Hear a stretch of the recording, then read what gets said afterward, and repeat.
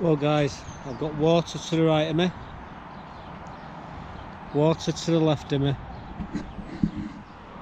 and here I am stuck in the middle with you. The gates are just blown shut. We're heading into the allotments now. Like I say, the flooding here, it's absolutely crazy. Hi guys, well as you saw when we come on, the flooding, it's absolutely terrible on the allotments. Gonna need a boat if it keeps it up. We've had rain all week, we've had these 60-70 mile an hour gusts of wind, we've had snow, hailstone, we've had everything, we've had brilliant sunshine. I mean, we've had 4 seasons this morning on the allotment. We've had we woke up to rain and wind straight after it, then we got to the car, we got hailstone. Before we got to the actual gates, that had all stopped. Then the sun started to come out.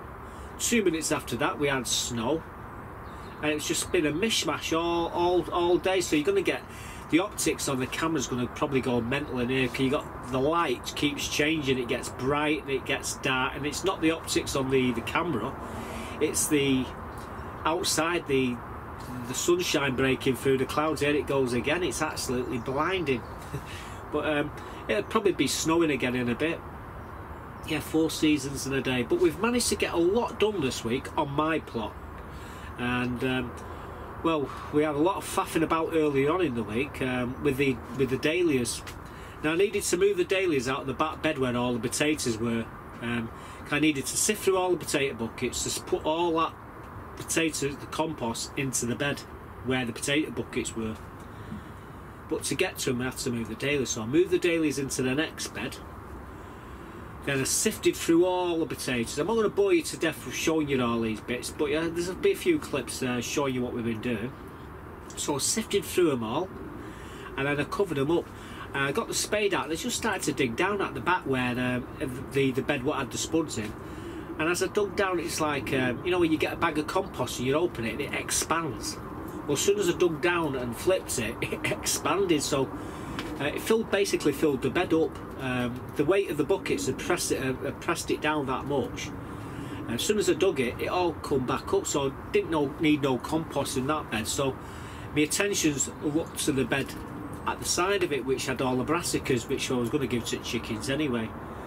So what I decided to do, for the second time, move the dahlias into the next bed, which that was already done, so we didn't have to move them from that point on. But you're going to see me tilling the bed, getting it all tidy. You're going to see a few weeds as well. We saved some weeds for you to show you the best way to remove weeds from a plot.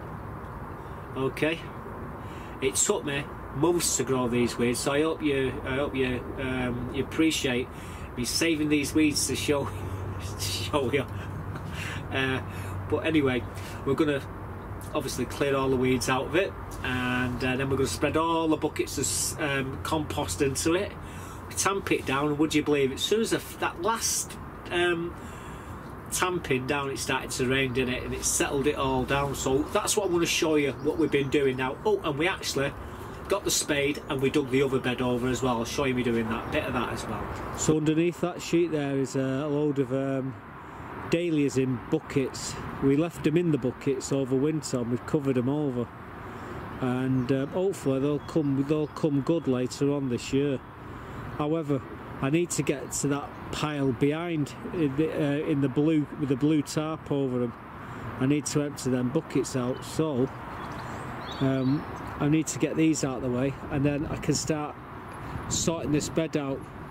Someone, when we was moving the shed, put a foot and crushed the bloody board there, so I don't know how I'm going to repair that in the next... I might have to leave it for the time being, because I'm going to get some more scaffolding boards, and we're going to be replacing some of these boards here. But yeah, these today I'm going to try and move them to here, and then cover them back over. But you can clearly see all the water that we've had there. It's absolutely been crazy.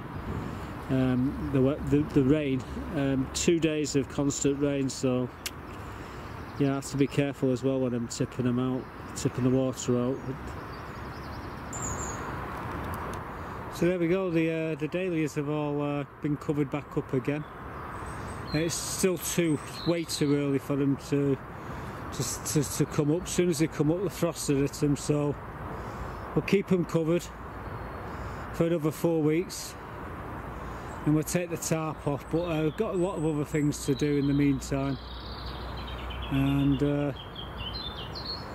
well, one of them will be to sort the brassicas out at the back of them.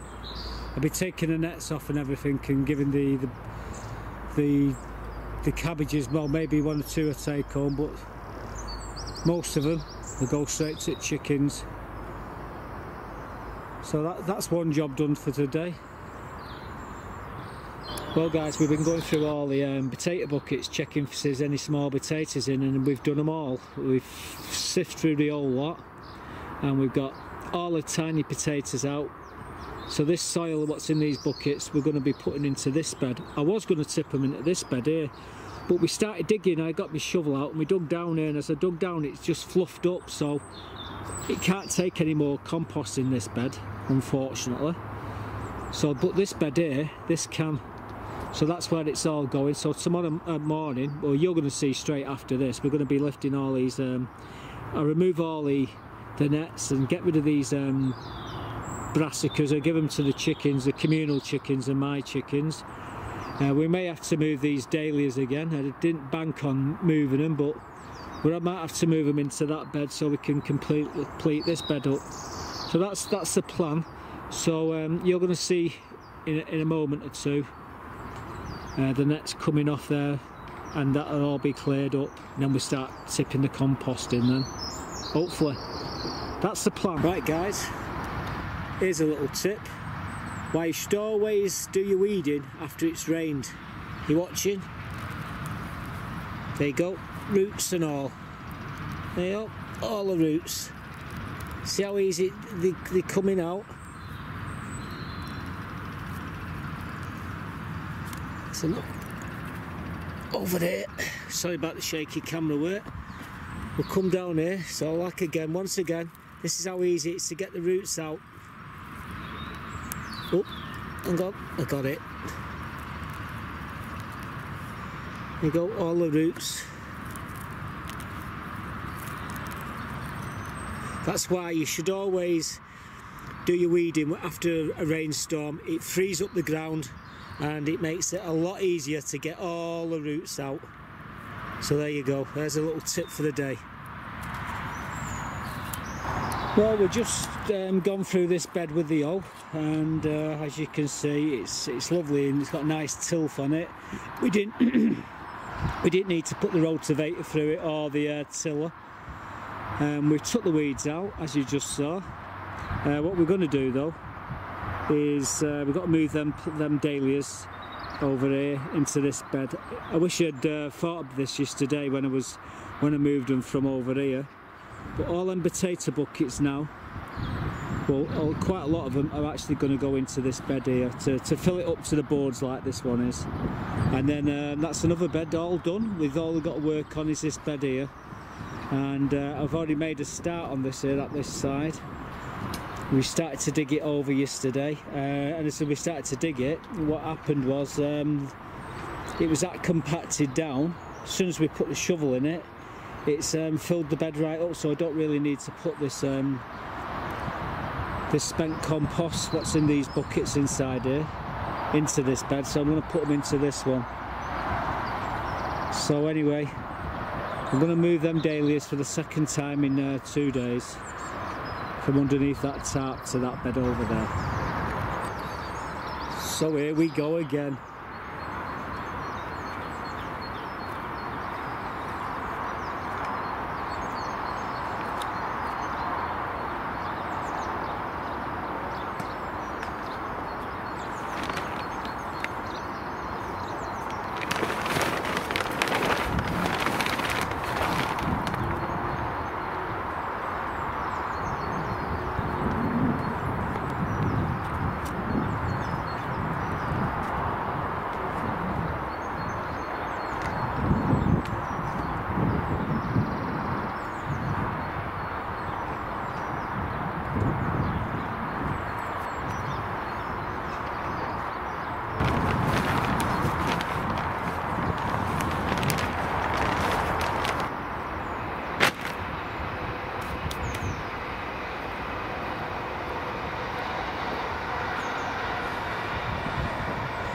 All in hindsight, guys, I could have done that yesterday and saved me a job. Just got to put the hole through that bit there, and we can start thinking about putting some of the compost, potato compost on top of the bed. So that's what I'm going to do now, so be right back.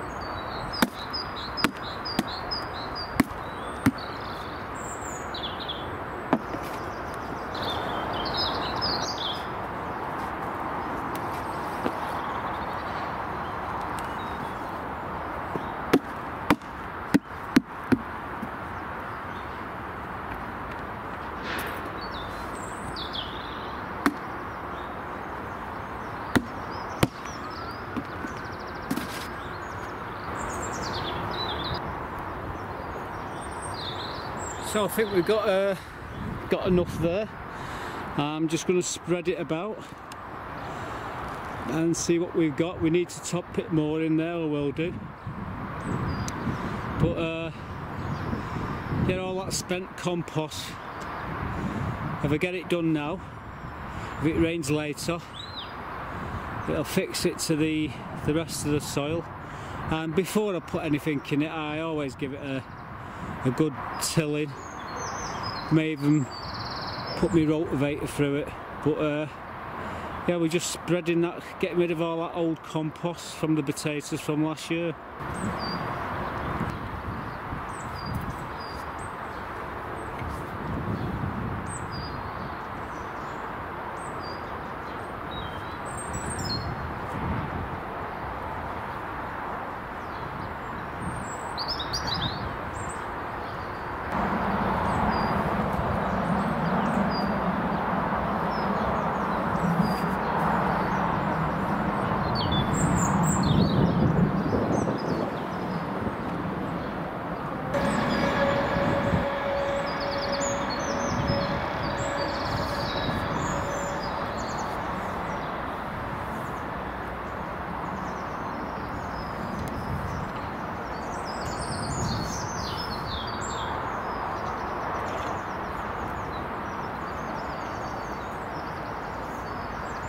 What I'm doing here, guys, I'm tamping the compost down just to stop it from blowing away. It is very fine and it is windy today, so that's what I'm doing. And this is what tamping is.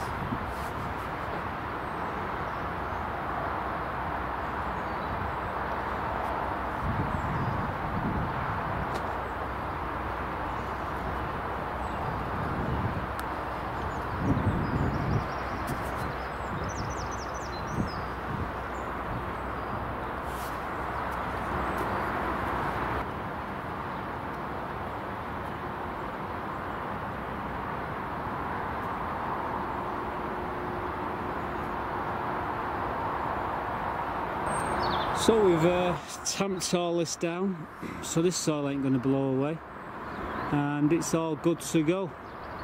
I could cover it over just to protect it until I'm going to use it, but I can't see the point. I want the air and the rain to get to this bed now and soak all this compost, and it won't be long before we'll be sowing in there, planting I should say, into this bed. But that's another one of these beds done and dusted. So there's only one bed left to do and a load of buckets to clean, and well, there they all are there. So we've got a few buckets left to compost. I can use that elsewhere. All these buckets though, they all need washing. We've got a pile of them here to be washed. So we'll have at that very shortly. Well guys, The only bed I haven't turned over or done anything with is this one here, that had the potatoes in it. Now in that up there where the blue tarp is, I've already dug that over. In them buckets are some compost. But what I want to do is dig this over now. I know it's very claggy, it's been raining non-stop for the last 3 days, but hopefully it should be dry enough. We're going to get a bit of a frost over the next few days. Well, that's what I'm hoping, and it'll break it all down into a fine tilth. Now if I just hit it with a shovel, it should break up anyway, but what I want to do is turn it over and fluff the bed up. So that's what we're going to do. Got my shovel there, so we're going to have at it. Shouldn't take long.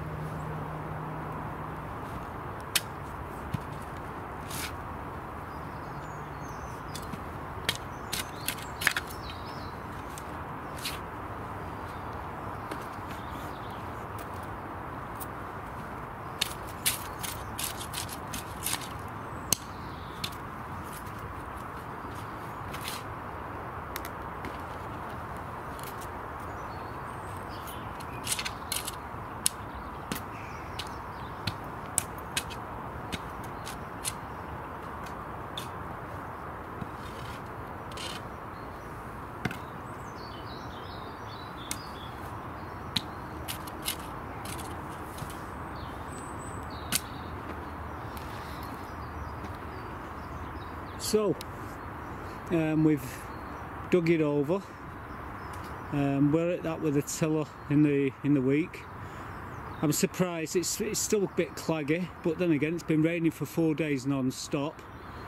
However, it's with it being so high up, the soil's drained really well. So yeah, we'll come back to this and finish it off, get it ready.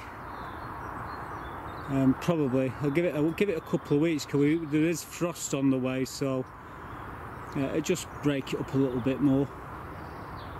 And so I'm going to leave that now for the little robins to dig through it and get all the worms and creepy crawlers. Well guys, what's more important than digging that bed over is cleaning your shovel at the end of it. This shovel here is absolute fantastic. You can't buy it in shops.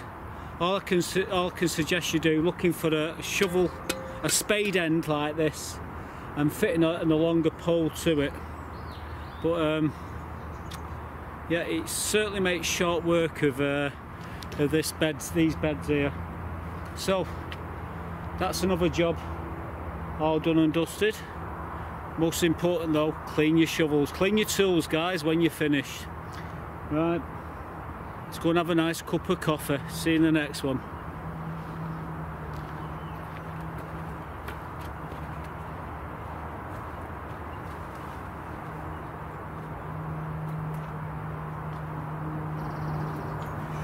So 2 more beds all done and dusted. So that's it, the beds are all ready to go.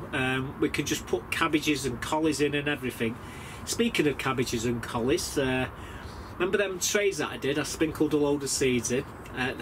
I'll tell you now, I'm probably going to have to do this clip again here, because this sun is so bright and it's blinding me, and I can actually see myself talking, and it looks very bright. So if it is, I'm sorry, it's just that the sun's right behind me here, shining onto the camera. But I'm going to take you up to the middle greenhouse now. I'll show you, remember them trays what we sprinkled with the cabbages and the collies and the kale? So let's go and have a look at them. I think it was about 10 days ago I sowed these. You remember me sowing these seeds about 10 days ago, maybe 12 days ago. Let's have a look in here and see how they're doing. Now these are the collies and cabbage, I think. Hang on, which ones are these? Oh, these are collies here, what's just coming up now, and we've got the cone cabbage there. What we'll be doing is pricking these out and putting them into bigger pots shortly. And let's have a look in this one here. For some reason these are doing a bit better. These are the kale and the Savoy cabbage. Like I say, we're going to prick some out, we're going to put them on, probably about 20. I'll take these, obviously I need these things here, so I'm going to have to ask people if they want some, they can go and get some and they can put them on themselves. Although we might just do a load of them and give them away like we normally do.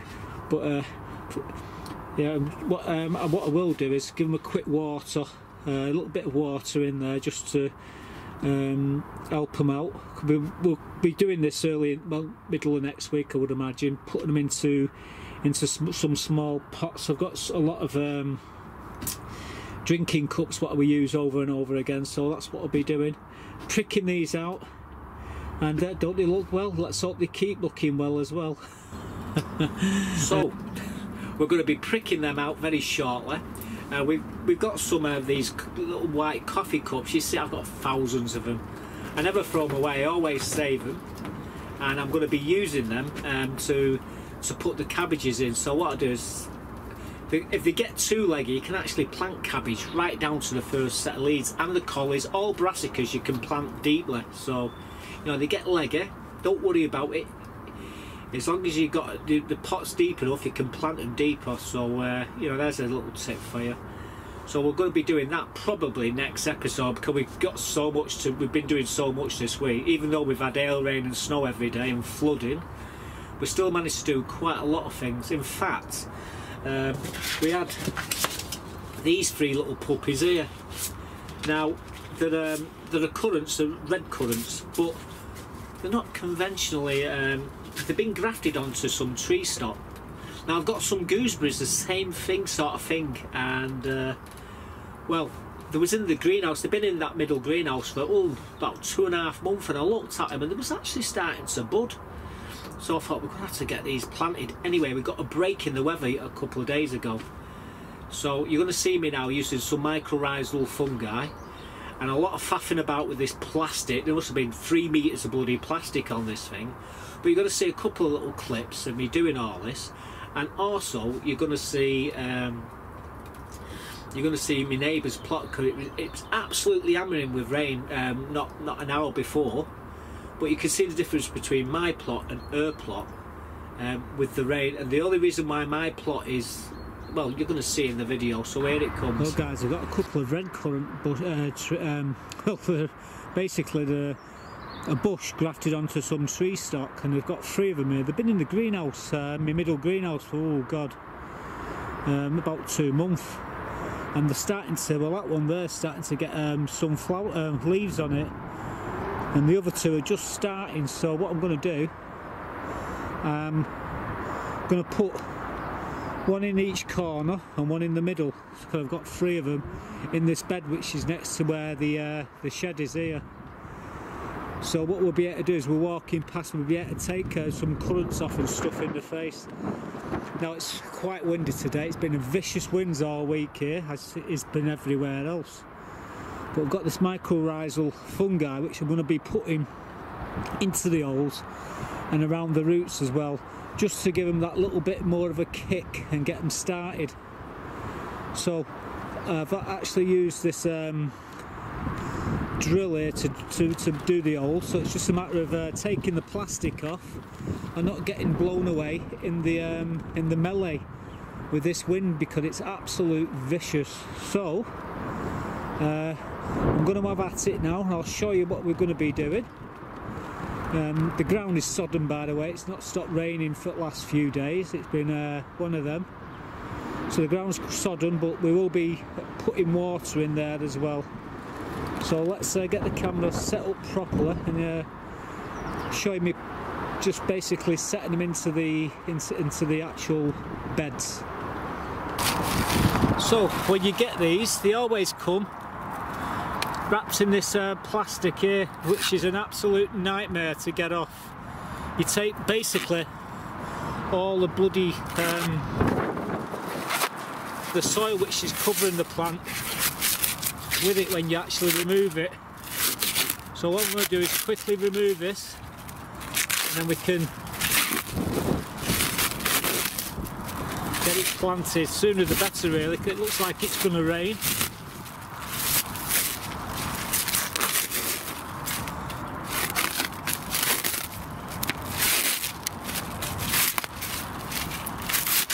Must be about 3 meters of this plastic on here. And then right at the very end, you get it all coming up here. Look at this, absolute ridiculous.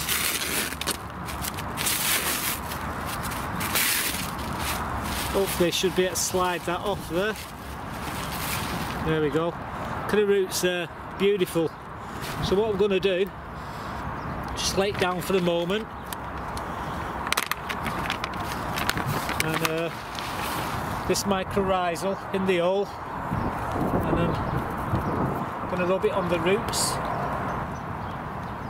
That's good enough, nice and firm.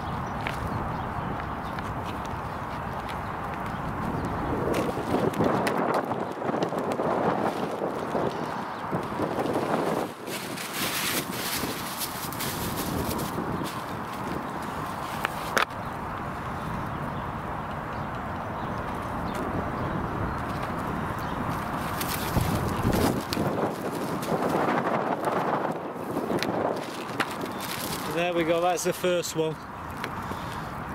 So we're going to repeat that.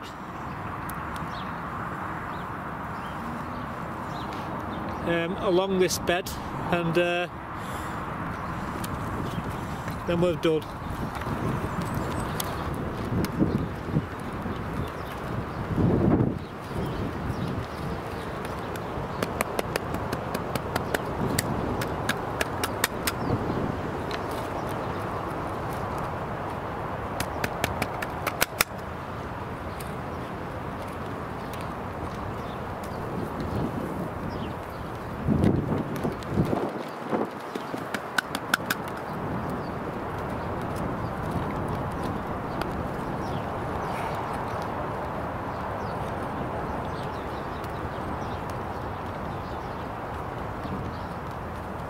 perfect. Now then, some mycorrhizal fungi around the walls of the hole. This is the dodgy bit, getting this plastic off here. Absolutely horrible.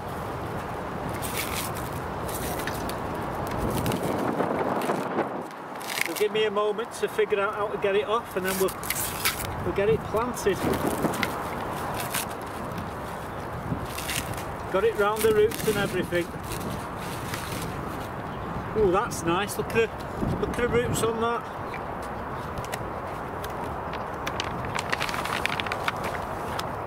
Handful of mycorrhizal all the way around it. Perfect.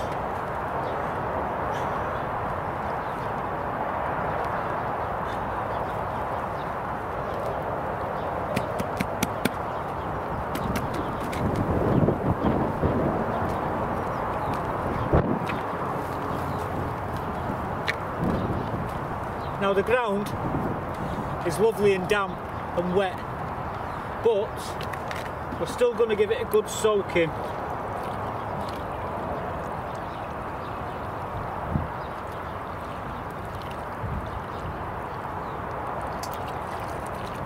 There we go, let that soak in.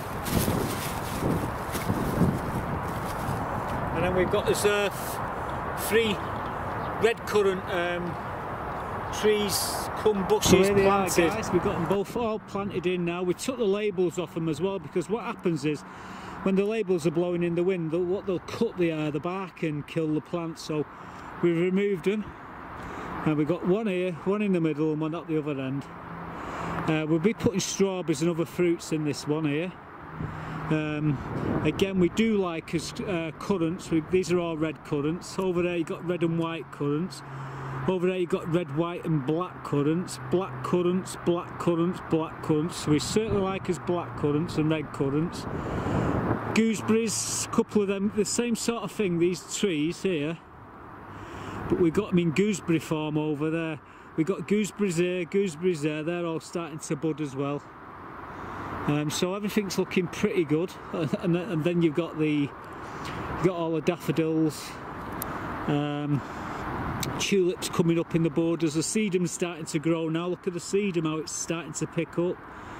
A few poppies there starting to pop out, pop up I should say, get it out. Rhubarb's doing wonderfully over there. You can see all the buds on these, even the roses are starting to pick up now. This fig's starting to come back to life. Then you've got the rosemary on the corners all the way around. It's doing quite well on the front part of the plot. The wind's been really bad though. You can see some of the daffodils have been blown over. But what we needed to do was to do these today. You notice there's no flooding on my plot. Well, if you look down there, it's a foot, it drops away down there. This is how high the plot is. Now if you look on my neighbour's plot, let's swing around.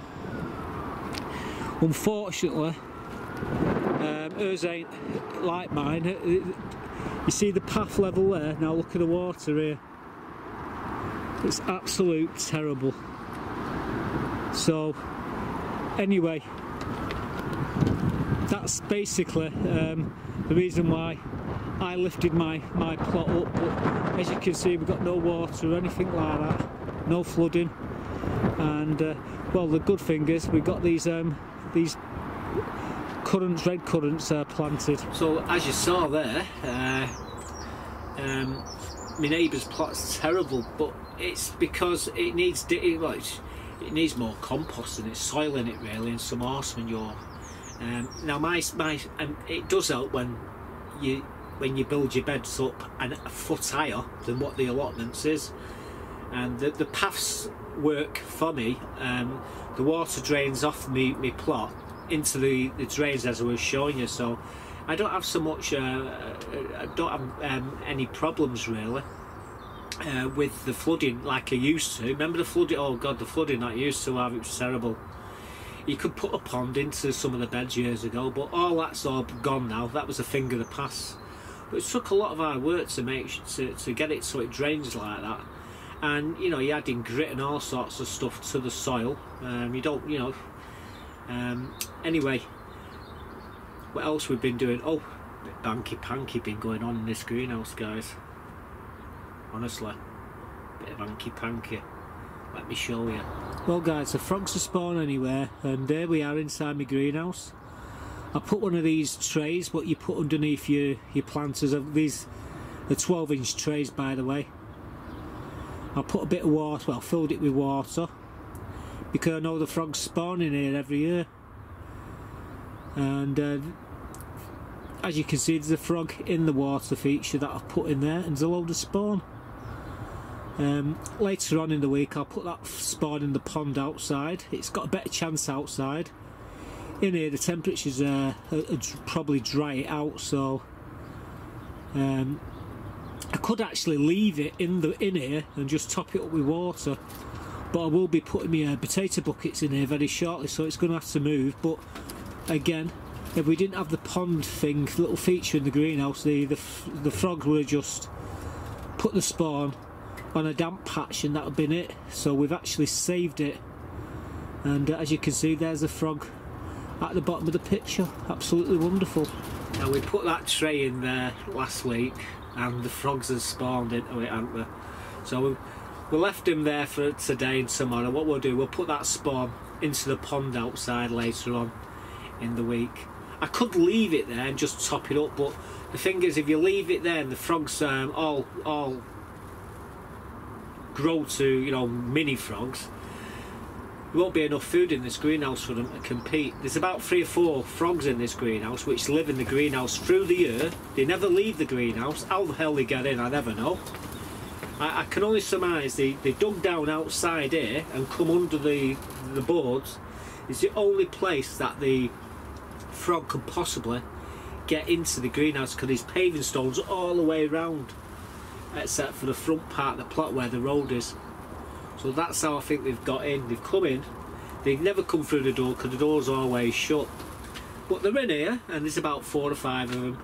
So to keep that equilibrium of you know, so they've got enough food to feed themselves, I can't leave the spawn in here, so that will go in the pond outside. In fact, we was scooping more spawn up here yesterday and was putting it in what had happened was the frogs had spawned again on my brother's plot on them black sheets. My friend Debbie, she's got a pond a bit further up now. She's got nothing in it, so what we did was seeded it with a load of this frog spawn for her. She doesn't know yet, but she'll be really happy when she finds out. In fact, let me show you where we've put it. Well guys, we're coming back down onto my brother's plot. We've not been able to do that. Look at the water here. It's hammering it down. The only thing what seems to be having a good time these days are the frogs, and yeah, they've spawned again in here. So let's just, whoops, hang on, let's get this between me legs, and oh, there's a little bit fell out there.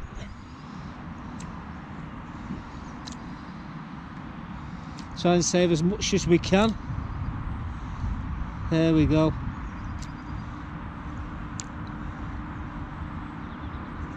Yeah, frogs will be frogs. I can't see any more. Yeah, they are persistent. Lot of spawn there. Just check over the other side over there. Got to be careful here.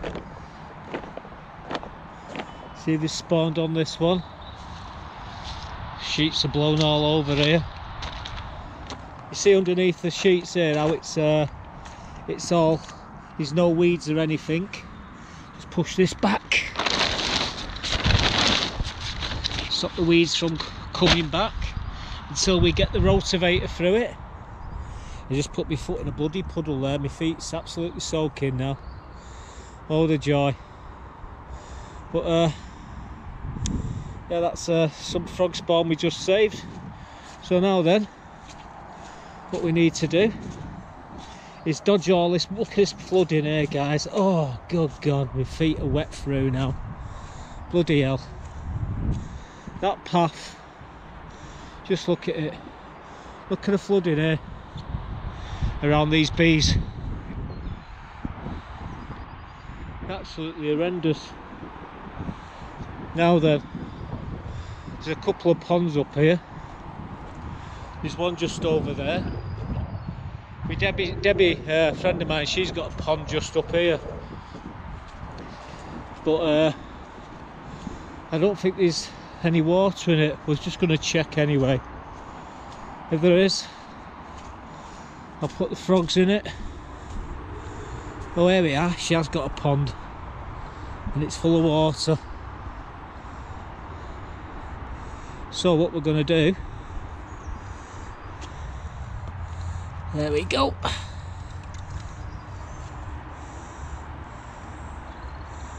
And then it's gone. It'll come back to the top, that I'm sure. But there's frog spawn in a pond now. So a pond's been seeded. There's a bit of flooding on her plot as well, as I noticed there, but it's not stopped raining. It's been terrible, and we've been confined to the greenhouses really. I decided I'd had enough, and I thought we're going to go on a spending trip. What I was looking for, I went up to a couple of garden centres looking for one of these big wide rakes, about two foot. I can't get them anywhere. I want a really big rake, you know, wide. The old Victorian ones are the perfect sort of rakes, but I can't. I've looked everywhere for them, car boots, you name it, struggling to find one. But we went to a couple of garden centres, and I come back with a load of, would you believe it, chilies and heritage tomatoes. Not like me. So what I'm going to do now, I'm going to take you up to, down to the middle greenhouse and show you some of these things what we've been buying. Well, this is what we've been wasting his money on, guys. We got these heritage tomatoes. We've got some Black Russians, some Beefmaster F1s, some Tiger Ella, some Brandywine, and some Cherokee. These are heritage, they're F1s. This Black Russian, I'm not too sure what that one is, but a pound a pot. I'm not going to say no to them. Never. I'd be interested to see what they taste like, and you know, they're not bad little tomatoes. So, yeah, that's what we've been wasting his money on. We've actually bought these from B&Q as well. Hot Shakira. That's a Hot Shakira. What's that one? Jalapeno. Hot something or other. Hot Dragon. So, I mean, again, these ones are a pound a pot as well. So I bought them, and I got these ones as well. These are Sweet Banana, Yellow Bell F1, and Bellboy. And again, look at them. I could not say no. They look absolutely fantastic. I'll be putting these on shortly.